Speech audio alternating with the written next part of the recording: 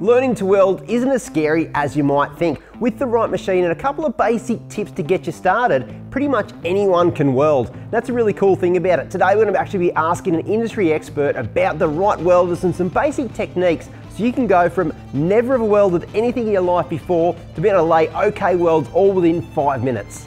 Make sure you keep watching until the end because we've got the ultimate welding prize pack to give away. That includes everything you need to help you get started with welding.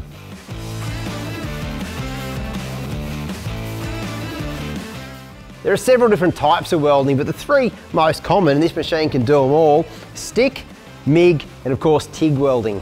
First up, we've got the old stick welder. Now, you probably saw your old man weld with this. This is the first thing I actually welded with way back in the day. Stick welding is good for welding outdoors or in wind, as you don't need gas. It's also very portable and easy to take to a job without needing to lug around a lot of gear. But it can be hard to strike an arc, and the quality of the weld depends heavily on the experience of the operator, so they can be a bit trickier to get right. Next up, you got MIG welding. Now this is a great all-rounder and probably the best way to get a nice neat weld, especially when you set your machine up right. MIG automatically adds the metal wire itself. It's the best for beginners, and most things you'll weld on your four-wheel drive and DIY projects, you'll use a MIG. You can also use a MIG in a gasless setup with gasless MIG wire in the machine, which is handy if you don't have a gas bottle. Except for some entry-level machines, most MIGs can also do alloy and stainless, but it requires some skill and practice to get right. And lastly, we've got TIG welding. Now, out of the other couple of methods I've just talked about, TIG is no doubt the hardest. TIG is excellent for controlling the heat you put into the job. TIG is ideal for a neat, strong weld and is often used on thin materials or where appearance is really critical. A lot of MIG or stick inverter machines these days are available with DC TIG capabilities as well, which allow you to TIG weld steel or stainless. You can also TIG weld aluminium, but for this you need an AC/DC machine. All those three different types of welding definitely have their place, but without a doubt, MIG welding has got to be the best all-rounder. Once you set your machine up right, it really is the easiest way to get really good welds so you can start tackling your own projects back home in your shed.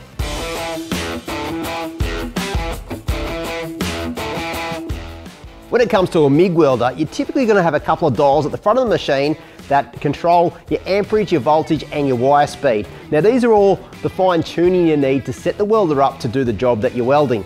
So this, in my opinion, is the hardest bit of welding, trying to set your machine up so it's perfectly right. You get this wrong, your welding will not be good. There's no two ways about it. Now, a lot of machines, including this one here, once you open the side panel up, you're gonna have a bit of a cheat sheet, which will give you a rough guide what to set the parameters to so you can weld the right thickness of steel.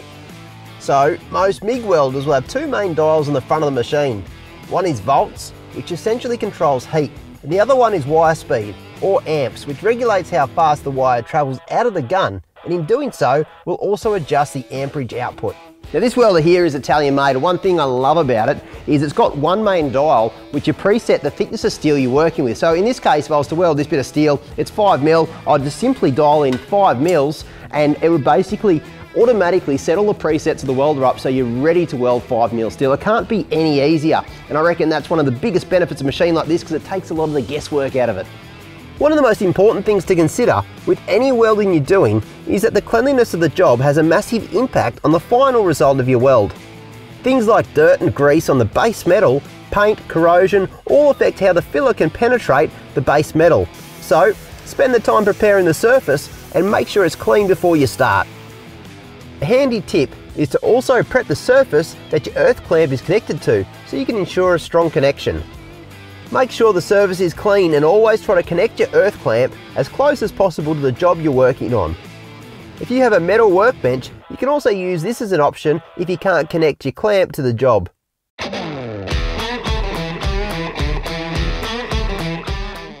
Okay, Jason, what's the first tip you can give someone if they want to lay a nice weld?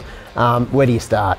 Yeah, sure. Look, it's really important to get the angle of your torch right.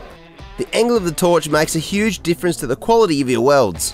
Ideally, you want the end of the torch as close to 90 degrees to the weld as possible. And it's also important to know the difference when you're welding between MIG with shielding gas or using gasless wire. With MIG and shielding gas, you want to be pushing the torch so that the gas is aimed directly at the new weld. And with your gasless, it's the opposite. So you want to be dragging the torch in the opposite direction. Yeah.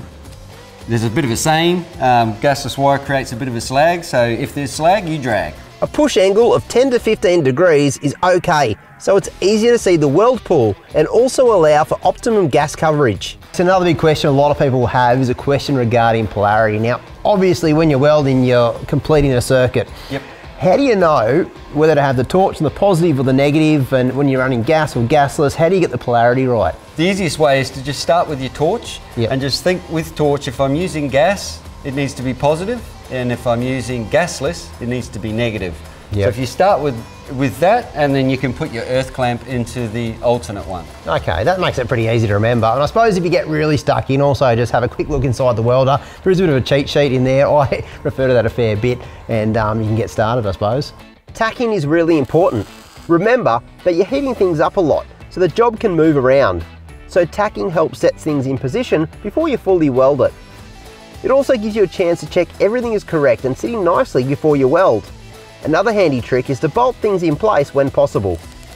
For example, the pony canopy was a budget DIY job, but we tacked it all in place and then bolted it to the vehicle so it didn't move while welding, and it also meant that when we bolted it back up after painting, everything lined up nicely. And another little tip you want to keep in mind, if you are welding onto a vehicle, make sure you take the negative terminal off your battery before you start welding, because at the end of the day, you're using electricity to fuse two bits of metal together. So sending electrical current through your vehicle can really mess up all those expensive computers or 12-volt systems you might have on your vehicle.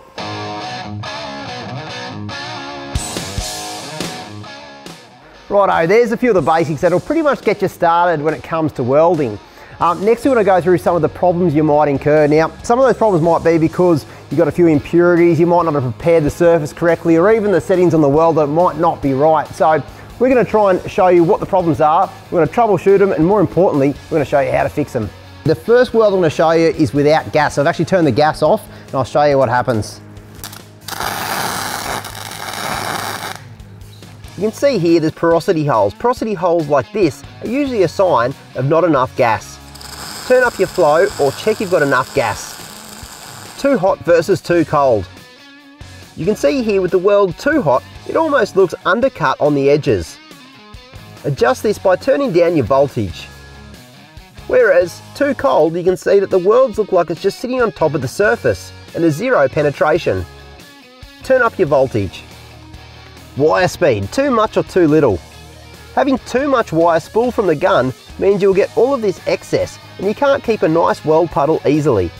Reduce your wire speed to suit the voltage and thickness of the metal you're welding. Travel speed too fast or too slow. Here the settings are pretty close, but the travel speed is too quick. Slow down with your hand. Handy tip is, before you pull the trigger, run the gun along where you're welding to practice before you pull the trigger. With the travel speed too slow, you can see the weld is bulging a lot. Also, on thinner metals, you can start blowing holes in the surface as there's too much heat. You can see here, the settings are pretty close, but the angle of the gun has made it look a bit messy. Try again with the gun at a slight angle, but not too much. This is a nice weld. You can hear it sounds like sizzling bacon in a frying pan, which is exactly what you want to listen out for. That means you've got your settings pretty close. Now we've had a good look at the MIG welder with the traditional analog dials, I want to show you my beast here. Now this one here is the Weld Class 210 MST. Now I've literally just been playing with this one for probably only a few weeks now, and what absolutely shocks me is as soon as you get it out of the box, it's got a bunch of preset settings, so it makes it really easy to weld. I'm going to show you exactly what this Italian-made welder can do. We're going to weld some 5mm steel up and then cut it down to 1mm steel, and I'll show you just how easy it is to get great welds.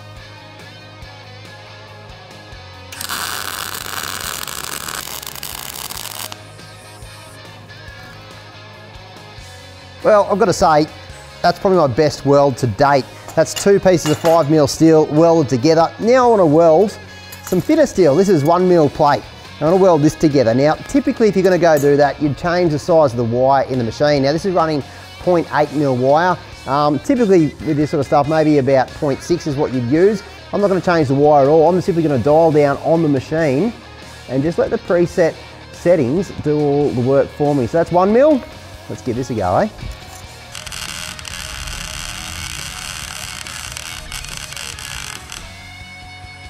Well, how good's that? I mean, being able to weld thick steel like this and then thin steel straight away and take about 3 seconds to change the settings of the machine and you're able to make nice little welds just like that. I want to give you a couple of other hot tips as well. When you're working at home, what you want to do is get a bit of scrap metal so you can play with the settings on the welder. That's what I do. Basically just run a few welds until you get it right before you actually tackle your project. And as you start to get better, practice welding in maybe uncomfortable positions, because anyone can sort of weld on a bench like this, but some of the projects when you're working on, especially on a four-wheel drive, you might be welding up over your head or in tight, hard to reach places. So all that sort of practice is definitely going to make those projects a lot better.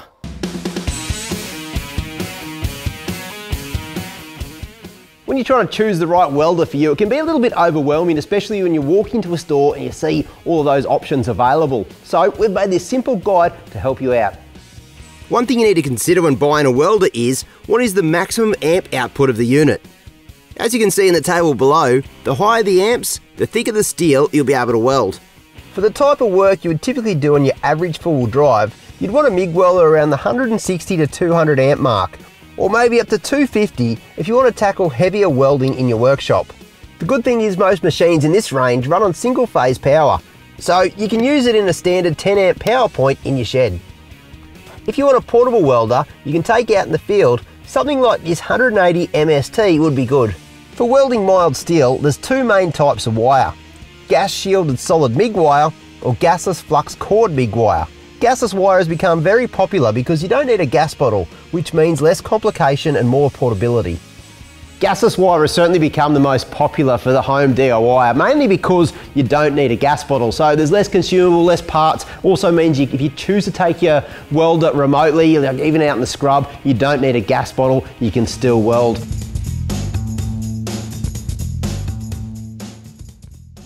Of course, you're going to need some other bits and pieces when it comes to welding. Number one, get yourself some extra tips. You'll go through a few of those. They are consumables. To make them last a bit longer, probably some nozzle dip gel. That'll make your consumables last better.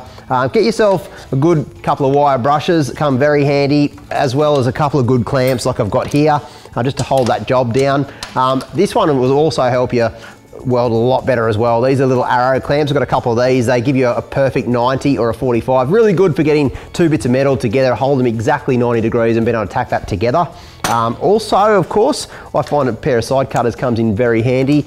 Right now I want to run through some of the key safety gear you need to have in the shed when you attempt your own projects. Now, first things first, a good quality welding helmet. A quality helmet is one of the most important bits of gear you need. Get an auto darkening helmet with a decent viewing area, and also look for something that is really clear, because ultimately that's what delivers you the best welding results. The good thing is a really good helmet won't break the bank.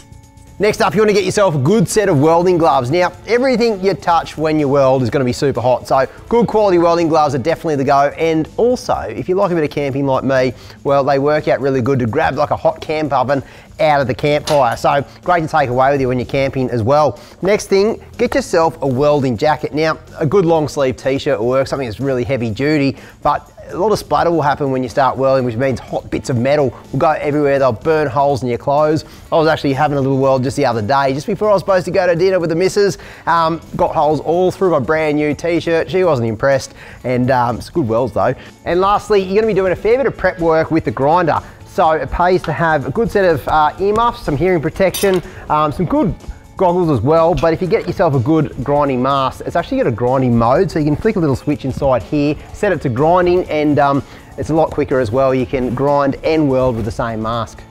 Now, when it comes to kitting yourself out with all the safety gear you need, I mean, you can get away with it pretty cheaply. For between about $200 to $400, you can get everything you need. But my little tip is, get the best gear that you can afford, because at the end of the day, it is safety gear. You want a good quality safety gear, and that way it'll last for ages as well. Okay, it's giveaway time. Now, I've been speaking to my mates over at Weld Class, and together we're going to give away a full DIY starter package so you can do your own projects in your shed like I've been doing. Now, what you're going to get is you're going to get one of these Weld Class 210 MSTs. Now, these are Italian made welders. It's exactly the same one I run, It's valued at about $2,099. You're also going to get a 350 Pro Max welding helmet valued at $149, some gloves, some wire, basically everything you need to start welding, start creating your own cool DIY projects. Now to win, it's super simple. Let us know in the comments below what your first project you'll tackle with your brand new welder is. I'm going to go through those comments and pick one lucky bugger to win the ultimate DIY starter pack. Well, there you go, guys. Today we covered the basics of welding and hopefully you got something out of this video. Now, if you're like me a couple of years ago who thought welding basically was a bit of a dark art, biggest suggestion I can give you is to get yourself the best welder you can afford. Now, in this case, this one really does make it a lot easier because one of the biggest things I found that sort of held me back from welding is I couldn't set the machine up correctly. Now these days with a cheat sheet inside the welder and also a welder that actually gets the presets just right for you, it actually makes welding quite easy. And even a novice like me can actually lay some half decent welds. So that's the best suggestion I can give you, just go out and get a welder and actually start welding. Now this little table behind me here, the very first DIY project I made, but of course it extends past that and now onto the four-wheel drive. I'm going to start to make projects that help me save a few bucks as well, make repairs or even upgrades to my 4B. Now, if you've got some tips that maybe we didn't cover today, make sure you leave them in the comments below because chances are there's a lot of you guys out there who are actually way better welders than me, not that it would be hard, and hopefully you can give some tips for first-time welders down in the comments below. I'd love to go through those and actually get a couple of tips for myself. But until next time, take it easy and I'll see you around.